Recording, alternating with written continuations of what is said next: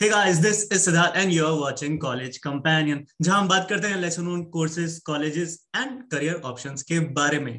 And recently यहाँ पर मैंने काफी बात कॉग्निटिव साइंस की है, a course that I am pursuing a masters degree in, and उससे रिलेटेड एक एग्जाम होता है कॉगजेट।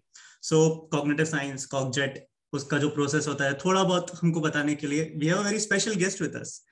He is Varad Srivastava, who is currently pursuing his MSc second year at IIT Delhi in, yes, Cognitive Science.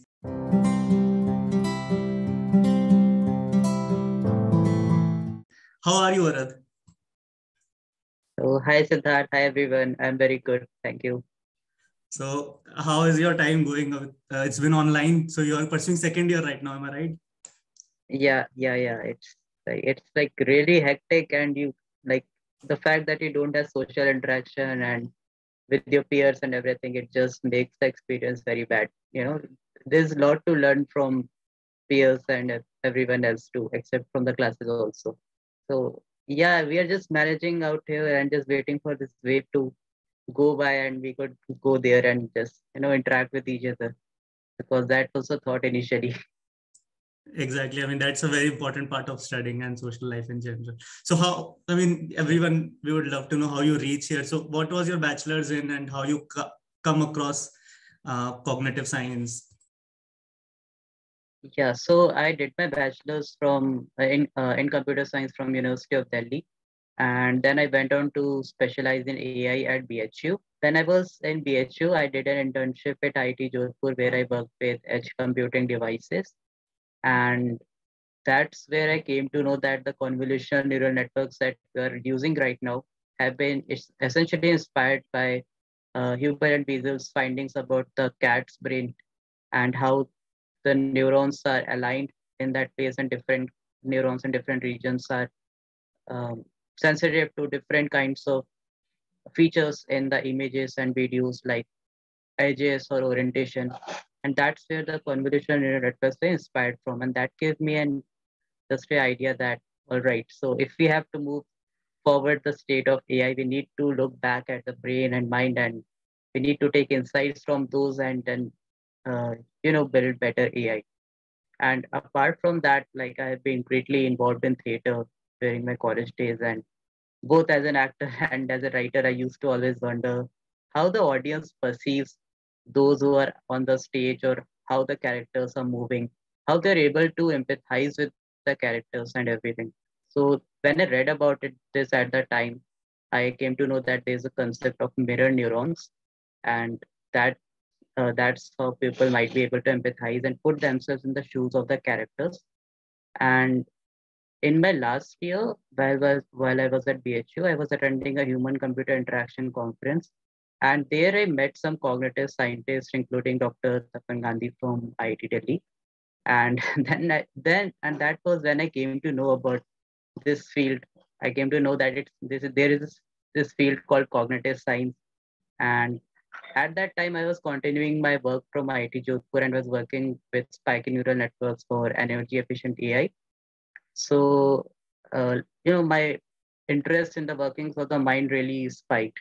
So, and after I completed that course, I was still like sitting for placements for data scientist roles and all. But my mind was set in exploring, I wanted to explore the mind and the brain.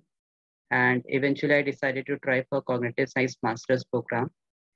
And in between those two things, I got the opportunity to work on neural correlates of mentalizing and theory of mind.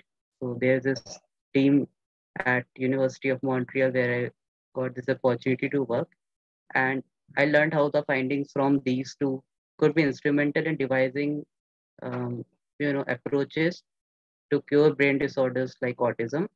And while doing this project, I really realized that okay, this is where my heart lies, and I should really pursue this. And I've been studying cognitive science ever since. This is amazing. I mean, how you were able to connect your understanding of artificial intelligence and then the history of those concepts led you to the field.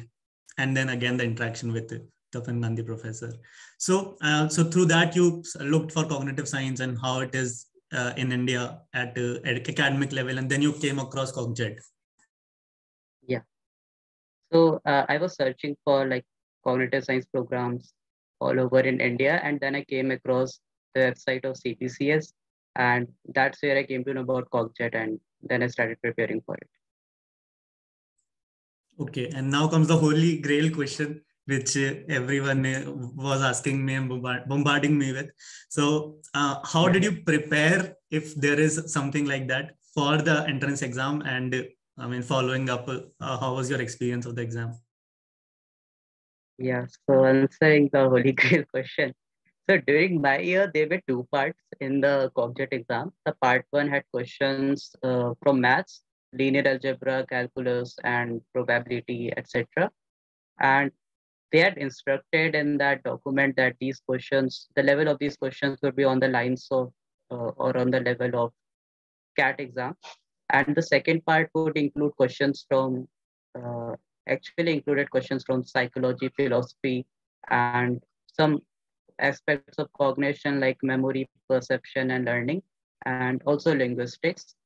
So how I prepared was I just went to the references that they had mentioned in that document, and I took a brief overview of the topics. I didn't go too much deep into that because I had this intuition that uh, since this is such an interdisciplinary field and we are all coming from different backgrounds, they wouldn't be expecting someone to know deep knowledge in all of these topics. So I just got a brief overview from the references, and afterwards, when I'd also written down the topics which are important. Then I also watched the videos of those topics from YouTube and Khan Academy and that kinds of tutorial videos. So that's how I prepared for the exam. For the part one, I would say I had practiced maths a lot. So practice is the key, and that really turned out to be helpful in the exam because I was pretty confident solving those questions. And yeah, that's how I prepared. And during your year, it was MCQ based paper, if I'm not wrong. Yeah, yeah. Yeah. And then after you get your Cogjet score, you individually apply to different institutes. Yeah, so I applied to CVCS, IITK, and IIT-D. And so should I tell about the interview Yes, experience? yes, yes. Please. I mean, how was your Yeah, experience yeah, with the interviews? yeah. So the interviews went well overall, and especially the CBCS and IIT D1. And a common thing that I noticed among all the interviews was that they listen about your interest and what actually got you into cognitive science, how you came to know about the field, and then they build upon it and ask deeper questions about that, about those topics and about your interest. And for IIT Delhi interview specifically, they focused a lot on whole approach thing. They gave all sorts of problems to me, and they were figuring out how would I approach them. So I was in this panel, which was more computationally sided one. मतलब computational ज़्यादा था उसमें.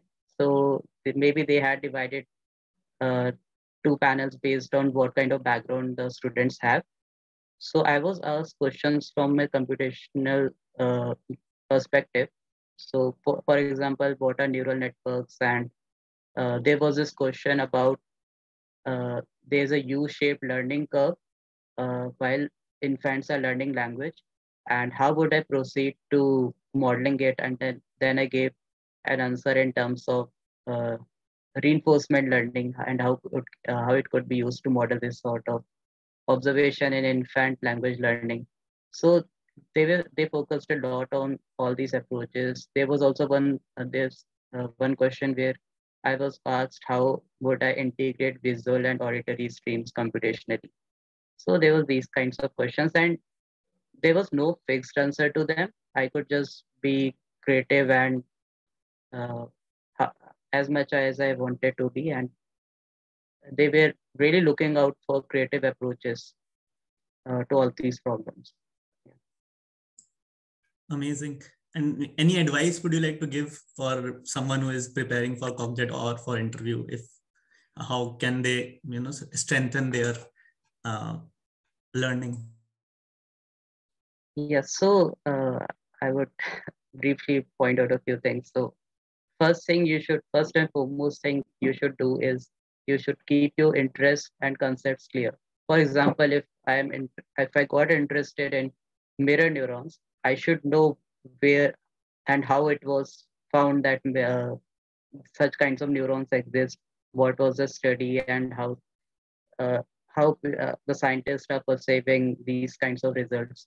So I should be knowing that in depth because they would ask these questions when you're talking about your interests and how you came to know about cognitive science.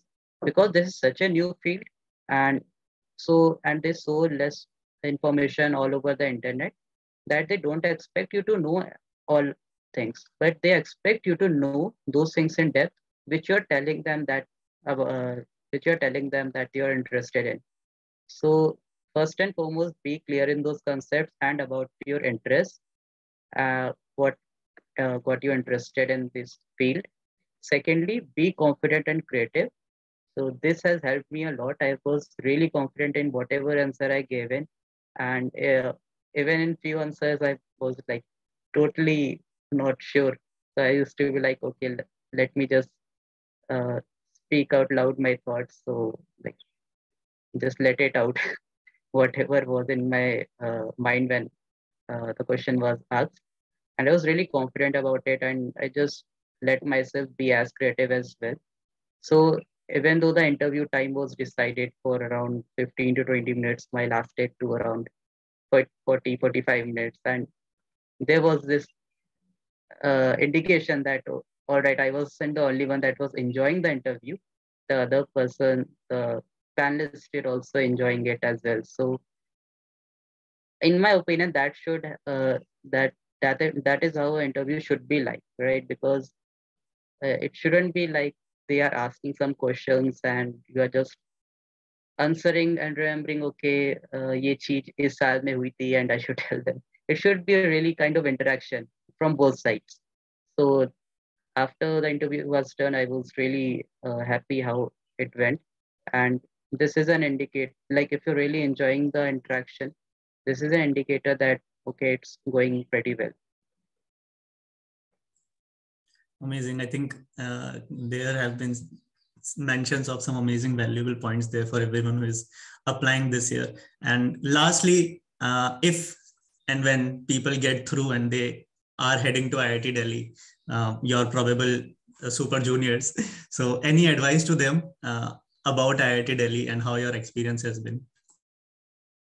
Yes, so if you are really interested in enter this pretty work, for example, you would like to combine different fields like AI and cognitive science, it's a really nice place to be. But like all the places, you have to make efforts on your own to really get those collaborations and reach out to people by yourself, because no one is going to come to you and say, okay, work with me. You you have to figure out your interest. There's a course curriculum, you go through it, and then you also explore on your own time. You talk to people, you talk to your seniors, and you figure out bunch of your interests. It's really not possible to get down to that one interest that you have to follow all through life. Even people keep changing interest after postdocs or PhDs. So it's not possible at all, and you shouldn't be really aiming for that. But a bunch of interests would really do you good, and then you could look for opportunities and topics of research or interest in those kinds of uh, sub fields or sub subjects, and you could reach out to people for collaborations, and you could tell them about your ideas, and they could figure out the collaborations on their own also. So you have to make efforts, that I would like to suggest. Even like you shouldn't be thinking like if I got here I would get everything. So yeah. That's amazing. So it's important to have that initiative mind frame. So to take Yeah, initiatives, to right, reach out to people, to talk to seniors and to faculty members. That was amazing. right, Thank right. you so much for your time, Varad. I know, I mean, it's been a busy, hectic schedule for you, being the last semester. And thank you so much for your time. It has been an Yeah, absolute pleasure talking to you. And we hope yeah, to see same. you in the campus. If that happens in this semester, that would be amazing. Yeah, yeah, I was hoping for that too. And it's been a pleasure for me too. Thank you for having me here. Sure. All the best to all those watching this video.